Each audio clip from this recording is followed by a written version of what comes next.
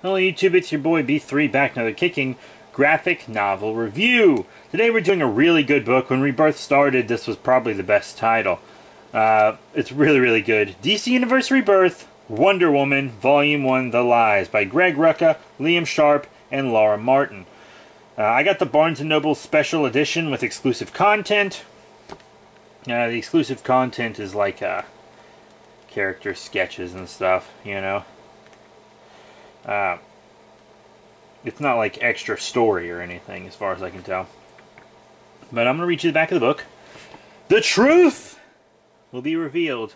Heroic, iconic, unstoppable, armed with her lasso of truth and imbued with the power of the gods themselves, Princess Diana of Themyscira, known to the world as Wonder Woman, is one of the greatest superheroes in history. But who is she really? Not even Wonder Woman herself knows for sure. Memories of a life she never lived are at the edges of her mind, yet she feels them in her heart to be true. And most shockingly of all, she cannot find her way to Themyscira, the mythical island of the Amazons. Though hidden from the outside world, the path to her home has always been open to her, and now it has vanished, possibly forever. Unfortunately, there's only one person on Earth with the knowledge that can get her back to the island, her greatest enemy, the feral beast woman, Cheetah! Will this unlikely alliance shine the light of truth on Diana's darkest secrets, or bury them and her forever? Find out in Wonder Woman Volume 1 The Lies, exploding from the pages of the blockbuster DC Rebirth event. Legendary Wonder Woman writer Greg Rucka returns to the character for the first time in years and joins renowned fantasy artist Liam Sharp for one of the most momentous stories in Diana's history. And it is really good. I really like this book. So, Wonder Woman Volume 1, The Lies. Lots going on in this book. So Wonder Woman's like having memory problems. Like, she's not having trouble remembering things. She's remembering multiple things that contradict each other. She's having continuity problems here. She's remembering her origin different ways. Like, she's remembering, Zeus being her father, but she also has memories of being born from clay. What does this mean? What is all this? Is she really a goddess? She doesn't know. She doesn't know. She actually goes to Olympus, and then when she gets to Olympus, it's like not there. Olympus is like gone, which is weird. It's like been destroyed. So it's like, was being a god like an illusion? And she goes to get Cheetah to help her. And Steve Trevor's also helping her out. Steve Trevor's kind of doing his own thing too. By the way, since her Superman's dead and they're going to rewrite continuity anyways, they're getting her back with Steve Trevor. Just so everybody knows. That's going to be the thing. But she goes to help herself find Cheetah. She fights some hyena dudes, some cat people. She does find Cheetah. And in this continuity, this is the one where Cheetah is the avatar for this like cheetah god dude, and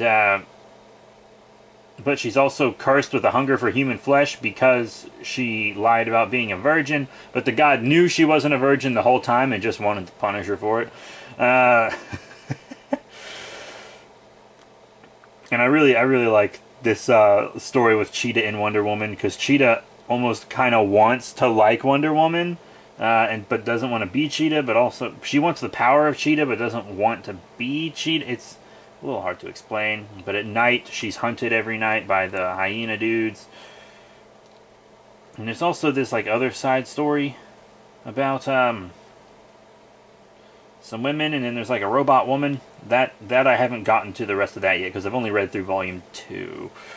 But then like Steve Trevor is going to be sacrificed to like the same god that gave Cheetah her powers, and this god's also tormenting these people, so Wonder Woman has to fight this god with Steve and Cheetah. It's actually a really dope looking like monster god dude. He's really cool. So he's trying to get free, and then Barbara, or Cheetah, is freed from her curse, becomes a human again, which is pretty nice. So she's back on the human side. I think in continuity now she's already Cheetah again, but whatever. She'll always go back to being Cheetah. And then Wonder Woman returns to Themyscira with Steve, but Steve's like, Wonder Woman, something's wrong here. Everything's red. And Wonder Woman's like, oh, wow, Mom, you're alive again. Because remember, her mom was turned to stone in the New 52 or something like that. I don't know. Screw the New 52. Well, screw parts of the New 52. There were good things that came out of the New 52. Like Batman. Batman was pretty dope in the New 52. I liked New 52 Justice League, but like New 52 Superman. Go fuck itself. I liked half a New 52 Green Lantern. I don't know what we're still talking about here. But then it turns out Wonder Woman has actually not been back to Themyscira since she left originally to return Steve Trevor home. Apparently she actually hasn't been back. Every time she's been back since then has been an illusion. Someone pranking her ass. So, pretty crazy stuff. It's like, actually, it was a really emotional book. The whole book's really emotional. But the lasso of truth ended up shattering the illusion or something like that. And it was a kind of a heartbreaking end to this book. I really enjoyed this book. Rebirth Wonder Woman is 100% worth reading. You definitely have to break into this book. It is wonderful. I don't think they're still printing the Barnes & Noble Special Edition, but it's the same story even if you get another one. You can get it physical or Kindle. I read it physical. But it's a really enjoyable book, and I do highly recommend it. Even if